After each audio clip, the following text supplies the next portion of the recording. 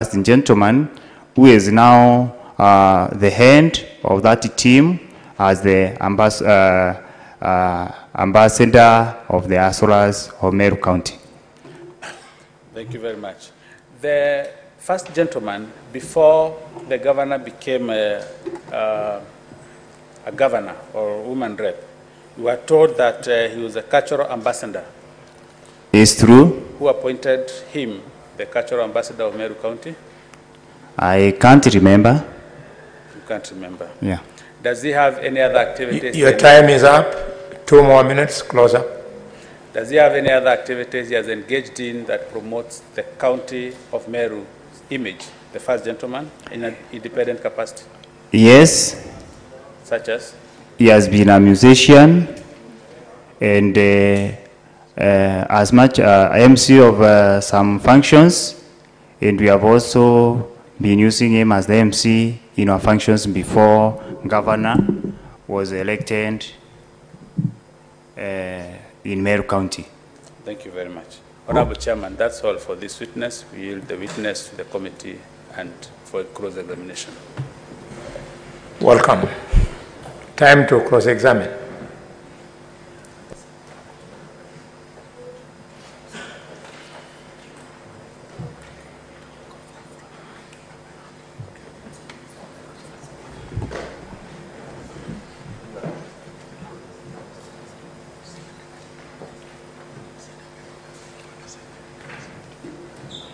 Dr. Mudomi, you have 1 hour and a half. Chair, there is an emerging procedural issue we crave your leave to raise before we begin the cross-examination of the witness. And the issue is as follows. Go ahead. The governor has chosen, perfectly within her rights, that she will not give evidence. And whereas that's within her rights, and she can't be faulted for it, we find ourselves at a disadvantage. And the disadvantage is as follows.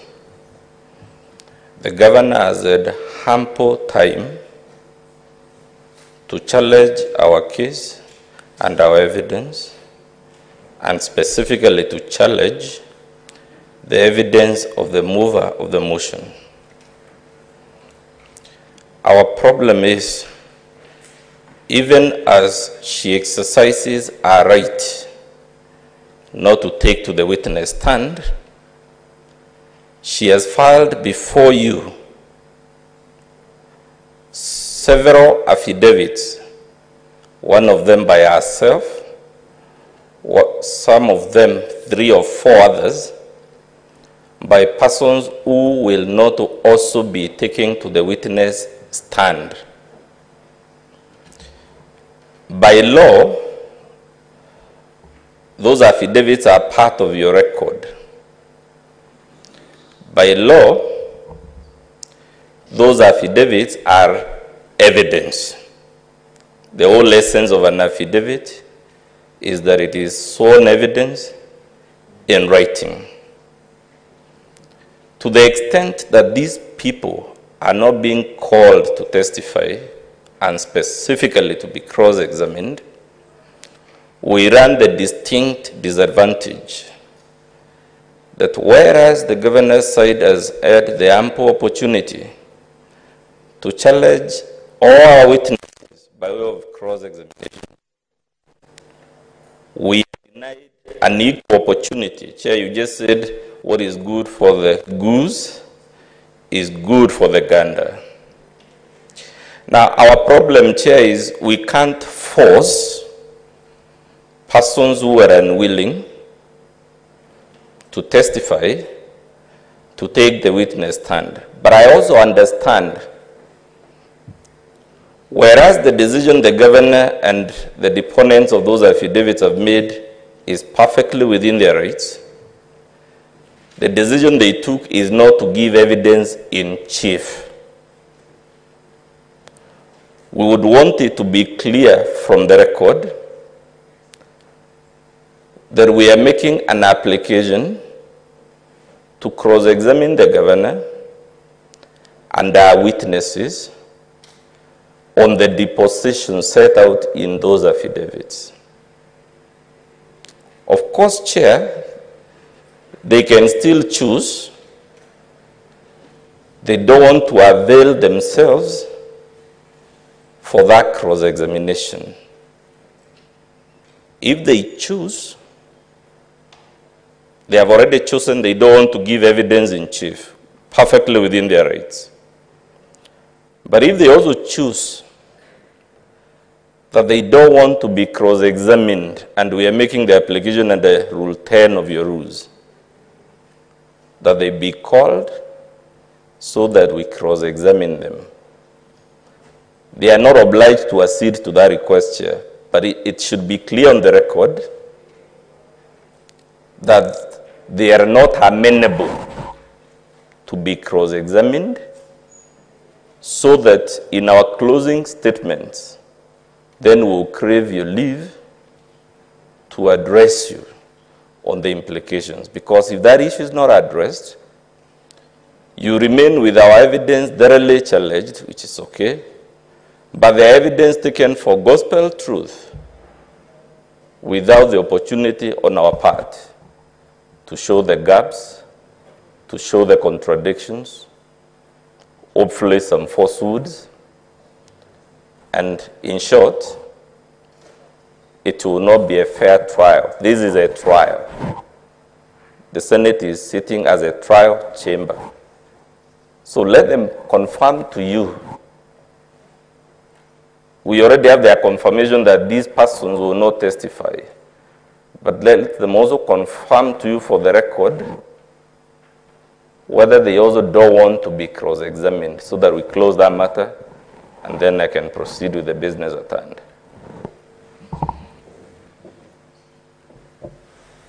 Would you like to indicate precisely on what it is you would like to cross-examine the governor? Because he has given a lot of evidence. Are you telling the chair that you want to cross-examine her on her affidavit? On her affidavit, Chair, and her formal response to the case, because she has filed before you a response to the motion. She has also filed before you an affidavit, which is evidence. We are entitled, of course subject to what you decide, but by law, we are entitled to test that evidence, and every position she has taken in that response and in that affidavit, and it's not just our Chair, there are several other people whose affidavits are also on your record, on our side. So to answer your question, Chair, we want to cross-examine her on everything set out in our response, and specifically in our affidavit, together with those other affidavits of other witnesses. But she has the liberty, Chair. I must point out this, and I've said it ad nauseum. She has the liberty to tell you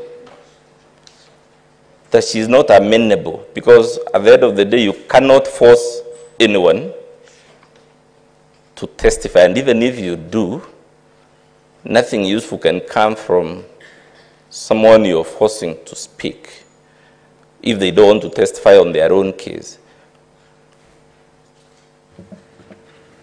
Yes, counsel for the governor, we shall hear you. Thank you, Chair. We object to that application being made by my learned friend, Dr. Liankolu. One, for the simple reason that he admits that indeed there is no requirement in law that a governor or any accused person appearing before such a committee can be coerced or forced to testify.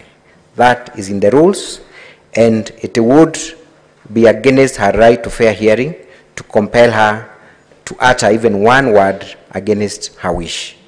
The rules governing these proceedings, Honorable Chair, require the governor to elect means within which she will appear before this committee. She has done exactly that by indicating that she will be represented by counsel who are on record and have done exactly that. So we cannot offer the governor for cross-examination when she has not tendered any oral evidence before the committee. It will be a prejudice on her part, and we risk being accused of violating her rights to fair hearing. Even in normal criminal proceedings, Honorable Chair, any accused person, whether accused of murder, robbery, or any other offense, cannot be forced to testify. They have a right to even remain silent and have the court infer any inference of our silence. What needs to be done is for the prosecutor of this motion to table evidence. Ours is to challenge and punch holes on that evidence, and that's exactly what we have done. The governor's voice has been heard through our advocates. It would be a violation of our right to put her on this stand to be cross-examined against her wish when she has not offered herself for that exercise. Secondly, the affidavits that are on record were supplied to Learned Counsel. We did indicate, in compliance with your rules, how many witnesses we intend to rely on. That was not objected to.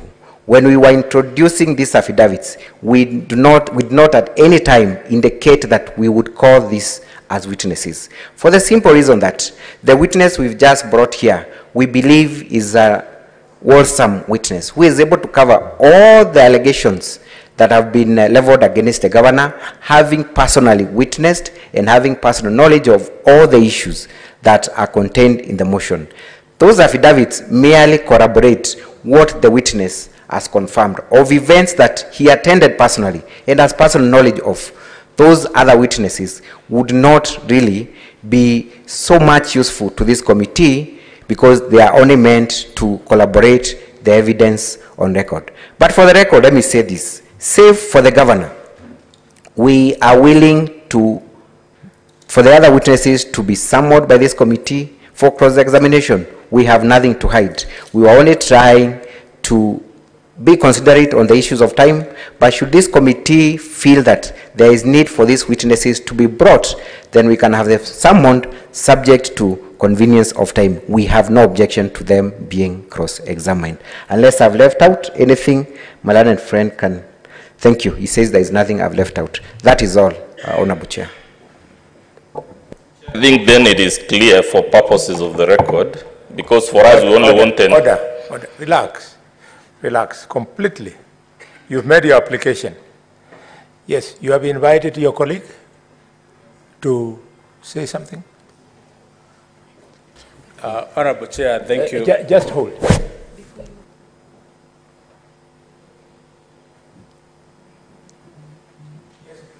Proceed, sir.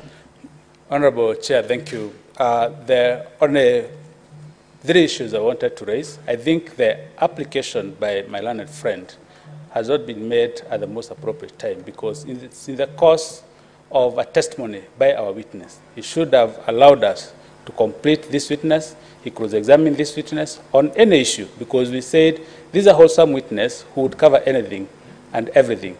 And he demonstrated which evidence this witness was not able to respond to upon cross-examination. At that juncture, he would have every cloud even to demonstrate to this committee which issues he would like clarified, and he would like this committee to benefit from the evidence of any other witness. Then, other issue I would like to emphasize is that when we saw the issues of time and knowing what can happen, we decided to just get one witness. So the governor has planned her case from filing a response and affidavits, as well as fielding a witness who can attest to all those affidavits. The counsel for the county assembly indicates in exact precision that he would like to cross-examine even on the response filed by the governor. This response is not a testimony of the governor. It is a pleading or a document signed by the advocates for the governor. So even at that juncture, we'll have a complication whether it's the advocate who proceeds to the stand to be cross-examined. That's what we are saying. All matters in the response and all the affidavits. And an affidavit is a repository of oral evidence. the most the county assembly can do is to demonstrate the affidavits and the evidence in those affidavits has not been corroborated and it's not verifiable. And this witness cannot verify that. Or the other witnesses who have also testified by their affidavits cannot verify that affidavit. Once we get to that point, this committee would consider how else can it be able to verify the challenged or the impeached evidence by the governor. And Honorable Chairman, this motion was brought by the County Assembly. They have the duty to discharge the burden of proof beyond reasonable doubt before the evidential burden shifts to the County Assembly, to the governor. That's my contribution, Chair. Thank you. I can see a red light there. Yes, Council, you appear for who? I appear for the County Assembly. My name is Abdikadir Sheikh. Chairman, I would like to, of course, the committee and the chairman are aware. Kadir, hold your horse. We now know you. Lead Counsel, is it your intention to invite Advocate Abdikadir to address us? Chair, you can indulge him, but again, at the risk of not taking too much time, I said all we needed in making this request was confirmation from the governor's side that they are not amenable to have the governor cross-examine. We are not even asking you to make a decision on the matter because they have the right to choose. But that right has certain legal consequences which we will address you on, and we don't want at that time to be accused of the ambush. So we have already had the position that they are not amenable to have the governor cross-examined on affidavit. And since that's all we wanted to go on record, the matter is resolved. So I can continue if you Okay, I've heard you. But you can hear my friend Abdikadir. I've heard you. Before I invite your colleague to come, are you really being fair to us? Are you attempting to play mind games? You make an application, we listen to it, and before we make a determination, you then make your own determination, and you say that to be reflected in the record. The list, Council, be humble, Council. You are not the only person in the least you can do. You put your case. Your colleagues have responded.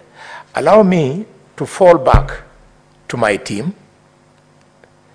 They'll make an input. And if their determination agrees with what you want to be the determination, then be it.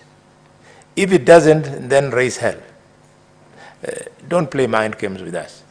Common sense. Came out like I'm playing mind games with the Senate. The only reason I said the statement that seems to have caught you the wrong way is I acknowledge the governor has a certain legal right. She can choose not to take. So even as I make my application, I must be cognizant that she has that right. Yes. Dr. Mudomi, this house has a long history of a tradition of discharging business. Here, the standard practice is that once you bring a matter to the attention of a committee or the entire parliament, that matter ceases being your matter. It becomes the property of the house. So your application has since become the property of this committee. You'll bear with us. We make a deliberation and a decision will be made quickly. Yes, Ahmed? Thank you, Mr. Chairman. In the rules when... Sorry, Abdikadir. Yes, thank you, Chairman. The rules said once the lawyers on each side were introduced, I thought we had the audience. Abdikadir, I want you to introduce yourself and confirm that you are on the list of advocates on this matter. Once you do that, you'll address us. Please, introduce yourself in full.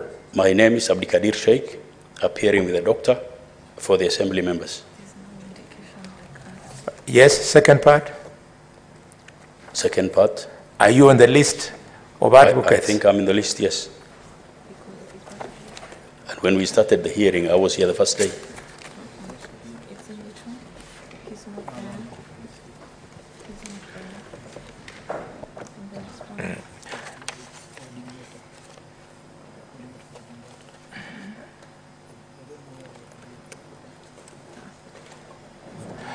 I'm not being harsh.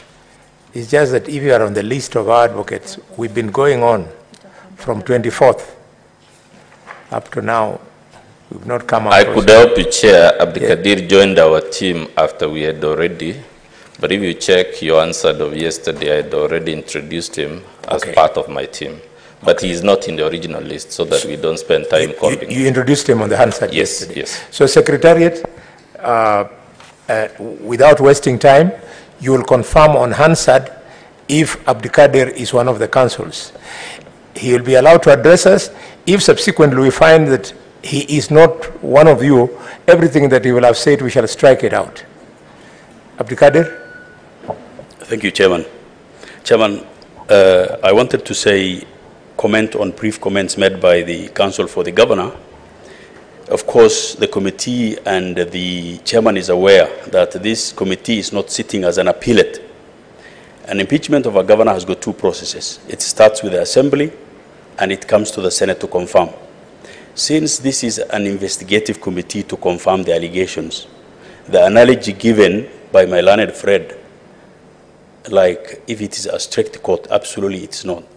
So I support the motion by my learned friend that it's only fair. Everybody who can help the committee to give information should do so. The comment I wanted to make about the analogy that they have the right not to say anything. It is different from a court setting. It is investigative. That's all I wanted to say, my chairman. Your point is made. Colleagues, I now fall back to you. First light, I have seen a light from Sifuna. Yeah, Chairman, as I understand the rules, if you look at Rule 10, it says the committee may, at the request of the county assembly or the governor, invite or summon any person to appear and give evidence before the committee.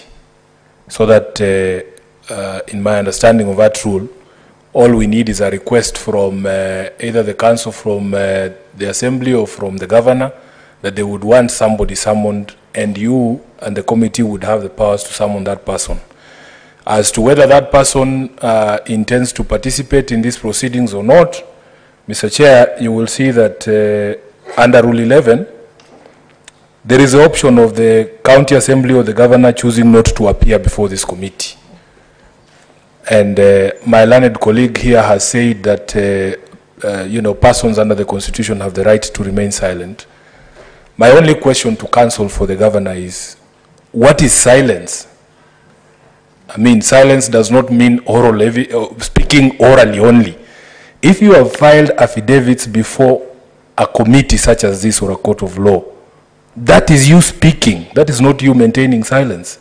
And it cannot be fair to the other side that you file affidavits upon which they do not get opportunity to cross-examine. The way to test the veracity of matters that have been set out in an affidavit is through cross-examination. So the question to council would be, what is the committee supposed to do with these affidavits that have been filed by the governor in the absence of opportunity for the assembly to be able to cross-examine that evidence before the committee? Lastly, Mr. Chair, I know my learned colleagues know a rule of evidence concerning documents called the best evidence rule, that in fact, Chair, as long as the higher or superior evidence is in possession of a party or may be reached by the party, no inferior proof will be allowed. My colleagues know what I am talking about. In the hierarchy of witnesses, I know you said that you selected these witnesses having considered the factor of time. I am just wondering, counsel, in the hierarchy of witnesses, who is the superior witness between your chief of staff and the governor? Who is actually facing those accusations? I would want some answers on those questions so that we can guide the committee on how we proceed. I thank you, Chair. Chair. The Senator of Washington Issue, Senator Mandako. Yeah, thank you very much, Chair. To follow up on what Senator Sifuna said, Chair, in rule number 24, no person other than 1A, the governor, 2, a person who has been called as a witness by the county assembly or by the governor, or C, a person who is invited or summoned to appear and give evidence, shall give evidence before the Senate. The Chairman, in this case, Chair, the accused is not the Chief of Staff. And in my considered opinion, Chair, it is actually an opportunity for the governor to be cross-examined on affidavit, just to test the veracity of the information that is in the affidavit. And I think it just follows what the Senator for Nairobi said, Chair. I don't know what that Rule 24, maybe the councils in the House can help us understand.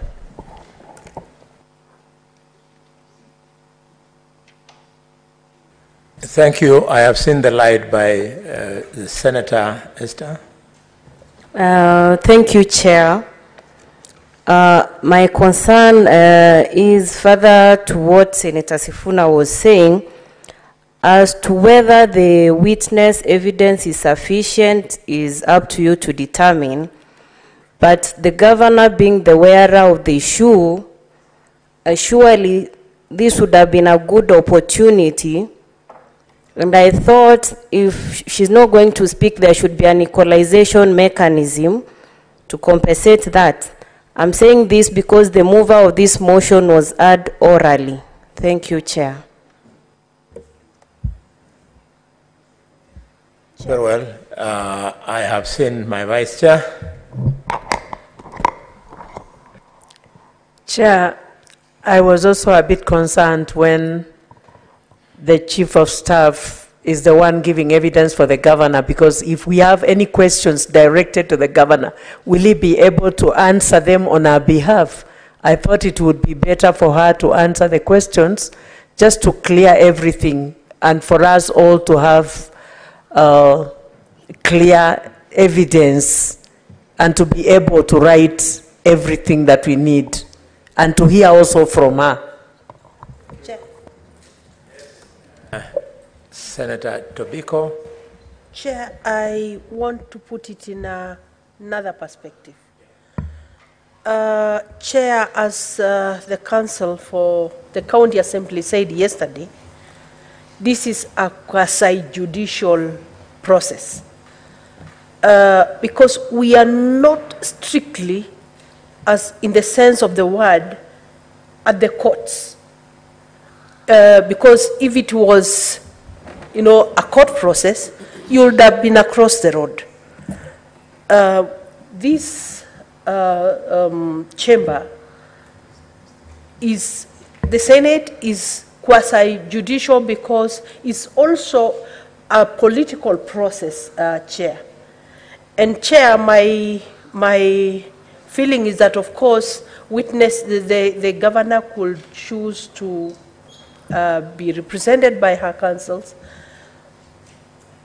But Chair, for the satisfaction of everybody, the prime candidate here is the governor. And Chair, I mean, it would be best if there is a way, even in silence, for the governor to take the stand so that she's not only cross-examined by the councils, but so that we are also availed the opportunity to directly engage the governor, even if it is in silence. Thank you. The Governor of Mandera. Thank you very much, Chair. The former Governor of Mandera and the Senator of Mandera, the current. Thank you, sir. Thank you, Chairman. now that an application has been made and our attention drawn to provisions of Rule 10, and considering how the County Assembly matter has been executed yesterday, it will only be fair, and the option not to exercise has been already superseded by affidavits that had already been drawn by the governor. It will only be fair to us as a Senate and this special committee to be able to interrogate the evidence, and the County Assembly to be able to interrogate the evidence better by the governor availing herself, and the committee has the mandate for that matter. My request is the Chief of Staff, as the key witness for the governor, may not be able to substantively deal with issues to do with position or responsibility of the governor, upon which is in question, and her impeachment is what we are executing today. It is only fair, if the request is made, that the governor avails herself. And the chair, my request is we deliberate and you give a ruling on the same. Thank you, Chair. Yes, Senator Tangwa. Mr. Speaker, as I said yesterday, I'm not a lawyer. So allow me to argue like a layman. Mr. Speaker, all I understand is we have the accuser and the accused. Chair, it's a matter of procedure. Can the Senator for Kiambu address you as the chair, not Mr. Speaker? All right, thank you. Chair, Mr. Chair. Senator Mandago, relax. It is normal to have a slip of the tongue, but in any case, sometimes I can be so imposing that the young Tangwa sees a speaker in me. Yeah. Tangwa, can you proceed? Yeah, probably. So, Mr. Speaker, I'm talking about, all I see is an accuser and the accused. The governor is the accused. The accuser was the mover of the motion. And I believe the accuser was to come with the witnesses. And so the governor herself should also come with her witnesses. So she must stand on the dock. And the moment we started this hearing, the charges were read. And she pleaded not guilty. So how come now the governor cannot stand on the dock to be cross-examined on what she pleaded not guilty? Mr. Speaker, I remember yesterday, and I'm trying to help the council from the governor's side, because now I've started reading mischief. We were doing well. Everything was going on well. But yesterday, I remember there was a Catholic priest. And Mr. Speaker, he said he was here because of how he felt, because of his feelings. I'm trying to imagine the gentleman standing here is also here because of how he's feeling about the governor. So do you want me to judge the governor from how the gentleman feels? So I urge, and I would want to assist the side of the governor. The governor is accused. And the issue here is more egocentric than constitutional. We would want to hear, we are here to see, maybe we must start judging the governor. That's the way she is. She doesn't talk to people. She doesn't want even to hear. I don't want to do that now. But I'm trying to help the side of the governor. The accused should stand there so that we can ask those questions. She's seen on TV making utterances, roadside declarations, and then you tell us to examine a chief officer who is not even per se a civil servant. It's more of an organizer of a government, the caretaker, I don't know whether you understand what I'm saying.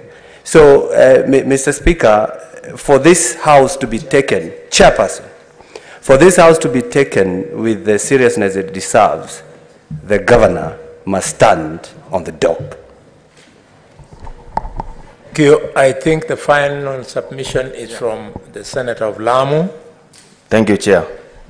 Chair, I want to agree with other members that it is the governor that the 62 accusations has been leveled against her. And in fact, the governor was elected by the good people of Meru. They are watching. They want to hear how the governor is going to exonerate herself from all the claims that has been leveled against her. So it is in all manner of good faith that we want to demand that the governor stand and tell us what she has so that we can be able to do a proper determination as the committee. Thank you, Chair. Yes, Okech. I think that I will start with the side of the Governor's Council. Article 50 of the Constitution, of course, is very clear. And I think that the Governor's Council was drawing us to Article 50I. And we respect that. For the purpose of this committee, however,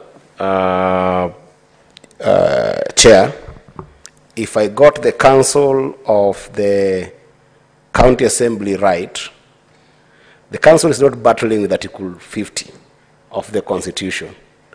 However, the Council wants us to take a note that should we choose as a committee not to have the governor being examined by the Council of the County Assembly, then the Council is being clever and telling us that there will be legal consequences in terms of when they're making their final submission.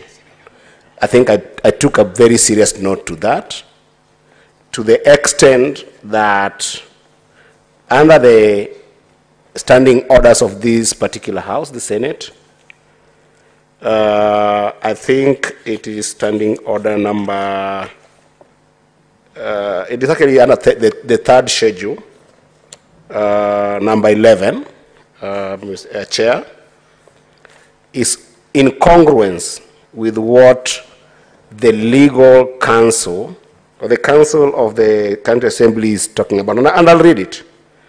Where the County Assembly or the governor chooses not to appear before the Senate, that fact shall be put on record, and the Senate shall proceed with its investigation without further references to the Assembly or the governor, but the Senate may, for exceptional reasons to be recorded, permit a later appearance before the Senate by the Assembly or the governor.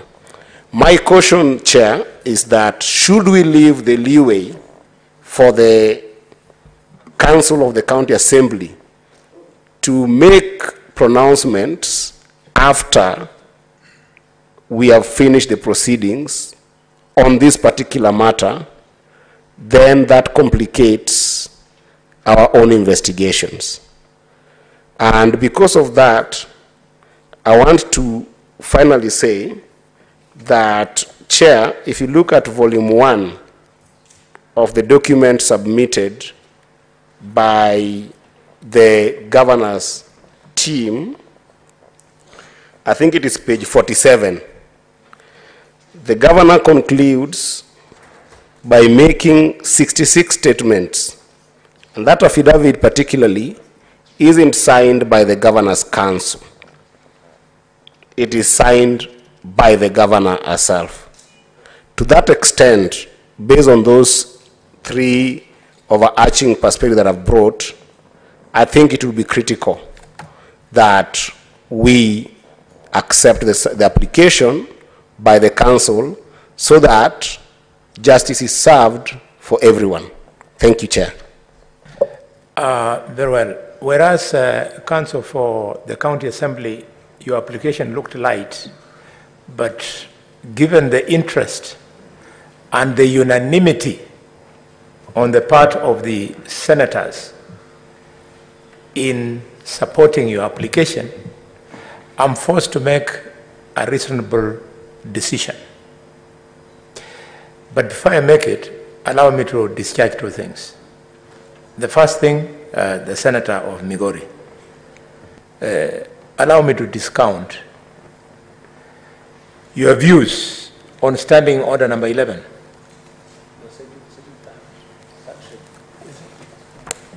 If you go back to it, not Standing Order, on the rules of procedure, number 11. Number 11 only applies in the event the governor had refused to appear. She has come. So let that one rest. The second thing I want to discount is to the governor, the governor's council. Council, please address me so that we go and write something which is reasonable. Address me on this. Are you aware that this affidavit, which belongs to no other person other than your client, the governor, are you aware that if we accept it as it is, and the governor does not take the witness stand, are you aware that it waters down the weight of this affidavit? Are you aware that if, having said what she has said here, she took the stand and responded to these questions, it strengthens her case? Are you aware? Please address me before I ask the council to also address me. Thank you, Honorable Chair, for that question. Indeed, I am aware of those sentiments, and just to discount some of the fears from the honorable members, the governor has no mischief. The governor has nothing to fear. The governor had not refused to tender evidence.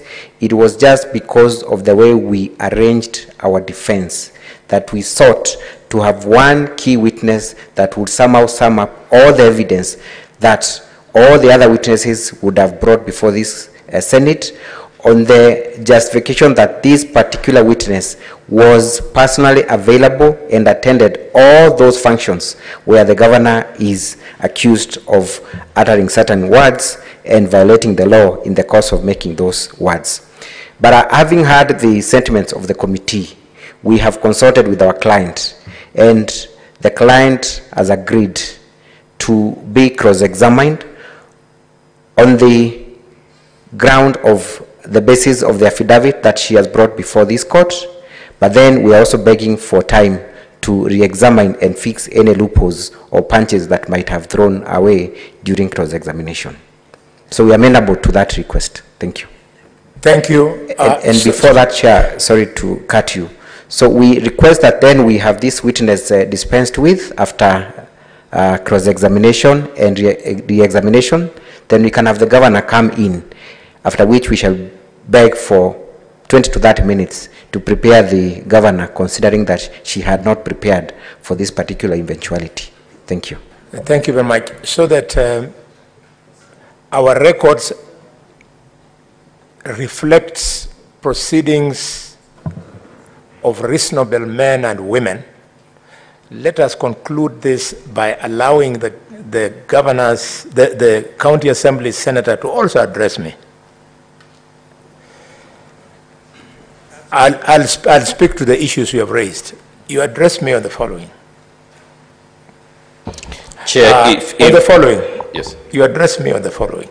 Yes, Chair. On the following, I'm here to tell you what I would like you to address, so that it helps us to look neat and reasonable. I'm drawing your attention to Article 50,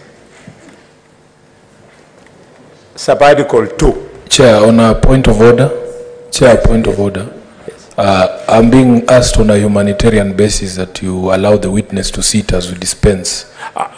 He's looking like he can exit these proceedings. In fact, he's the most important person in the room, maybe. So please, witness, you're free to take your seat for the time being. Thank you, the Senator of Nairobi. This is why you are the Senator of Nairobi, the county of everybody.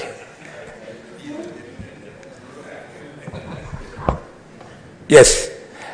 Council, I want to draw your attention to Article 50, Sub-Article 2L, which I read. This Constitution is alive 24/7, and it is never suspended. What would you do if I declined your request on the strength that the Constitution gives this governor the right in L to refuse, I'm reading, quote, to refuse to give self-incriminating evidence?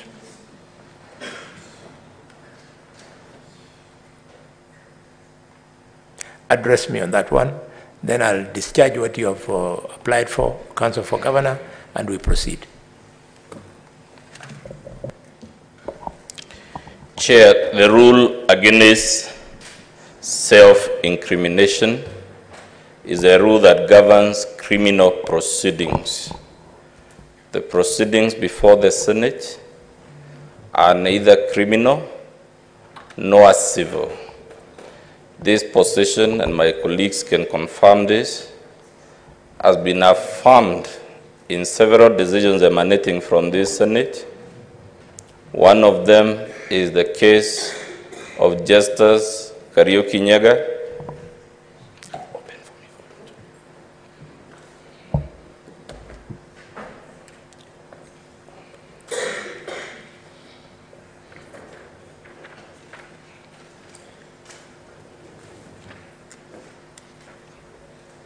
So proceed. These consultations are very useful. Fair enough, Chair.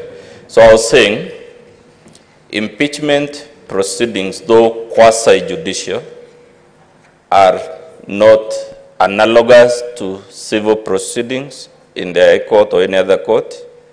Neither are they analogous to criminal proceedings before the ordinary courts, which is to say, the essence of the process we are going through is not to ultimately find the governor of any civil liability or any criminal culpability. And I was therefore telling you that position has been litigated in virtually every impeachment proceeding that has come before this Senate, and the constant decision of the Supreme Court. I'm only mentioning two because they should be in our volume 2 of our BADO. The constant position from the Supreme Court is that those proceedings are neither civil nor criminal, and they should not be treated as forums for attributing civil liability. And I think that dispenses of another issue that has been coming up before you, which is, why hasn't so-and-so complained? Why are you complaining on his behalf? Those decisions, I said, are in the decision about the impeachment of Mike Sonko, who was impeached by this House, and the Supreme Court affirmed that impeachment. The same position, Chair, can be found from another decision of the Supreme Court in a case called Justice Kariuki Nyaga versus Martin Wambora Nyaga, or rather Justice Kariuki Mate versus Martin Wambora Nyaga, and it should, unless I'm mistaken, also be in our volume 2, but at any rate, I am aware, I'm told, Chair, it is at volume 2, at page 69, the case of Martin, that is Supreme Court petition number 32 of 2014. And I just told you the same position is reiterated. So to your specific question, therefore, the governor cannot be heard to say, if I ask her a question in cross-examination, she cannot be heard to tell you, I will refuse to answer that question because I run the risk of self-incrimination. While still on the matter, Chair, it is basic law, and all my colleagues will agree, that proceedings before a body like yours are privileged. Anything a witness says in this chamber cannot later on be used as the basis for prosecuting them for a criminal offense or for incurring civil liability. That is the whole essence. And it's not just the witness. Even anything any senator says, the reason it is privileged, Chair, is so that the witness will have the absolute comfort to tell you the truth and the whole truth and nothing but the truth, without the fear that the answers they give you.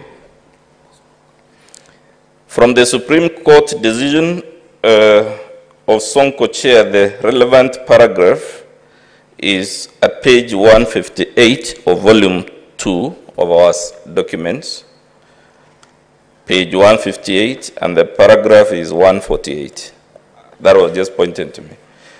So, Chair, it is not open to any witness in proceedings such as those before you to refuse to answer a question on the ground that the answer to that question, if given, would incriminate them, because they enjoy absolute privilege for utterances made before the Senate. But they have the right, by the article you cited, one of the paragraphs in Article 50, they have the right to refuse to give evidence. Thank you, Counsel. I'm glad and happy that you have addressed me. Members, we have a witness who is the star witness, and therefore he's going to demand for a lot of attention from all of you. It will take quite a bit of time. So if I allow that we conclude his case, then we shall require to, we want to break to make a decision on this one, then we'll require to break again to go and prepare the governor to come and take the witness stand. I think those too many projects will waste too much time. So I want to request, Counsel for the Governor, you kill two birds with one stone. We're going to break.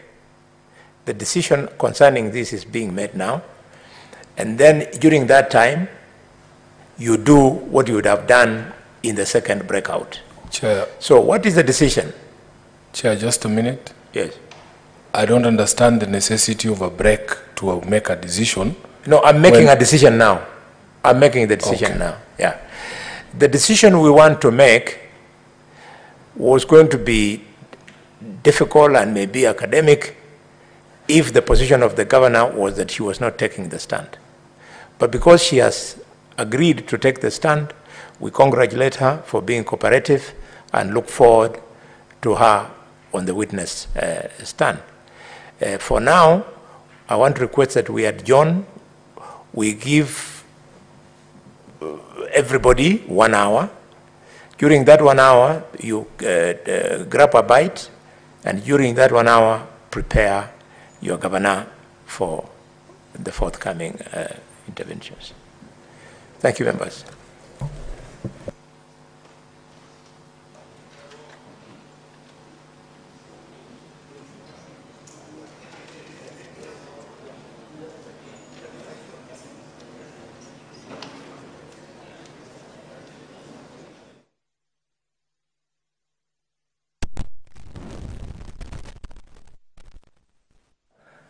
Or whatever you decide, Chairman. That is it. Mandago, you have something? Thank you very much, Chair. This is Senator Mandago for Wasingishu. My apologies, I was not able to be here yesterday, but I followed the proceedings very keenly. Mr. Chairman, listening to the counsel for the governor, I really don't understand why, if they are confident themselves when they submitted this additional evidence, as to why the County Assembly Council cannot prosecute the same. So I think in the interest of fairness, because we want to have as much information as possible as a committee to enable us make a fair and just decision, as a chairman, I think it's only fair that the County Assembly Council is given opportunity to look at the, to cross-examine this new evidence. Thank you. Senator Tobiko. Chair, I think maybe, you know, what is clear, of course, that it was already allowed yesterday to be done at cross-examination. But I think what the Council for the County Assembly is asking is if they can put in written